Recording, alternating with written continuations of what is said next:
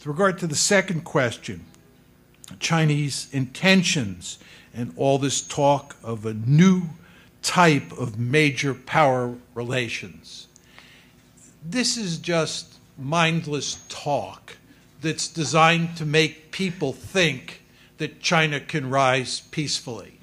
Please don't believe this. The United States talks this way, right? The United States acts in ruthless ways and then covers up its ruthless behavior with liberal rhetoric. This is the way really sophisticated great powers operate.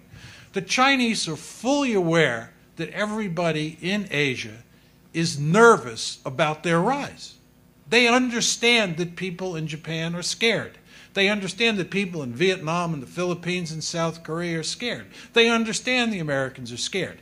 They have a vested interest in doing everything they can to ameliorate that fear, to make you think that they can rise peacefully. It's a very smart strategy on their part, right? So they can talk like that, and it matters on the margins.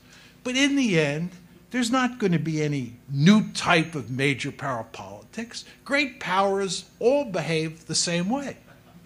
And I will tell you, I've said this a number of times since I've been in Japan. I've been to China a number of times. And there's no people on the planet who are more realist than the Chinese. And I sometimes start my talks in China by saying, it's good to be back among my people, because the Chinese are realists. So if there's any group of people on the planet who are going to behave according to the dictates of Realism 101 and try to dominate Asia, it's the Chinese.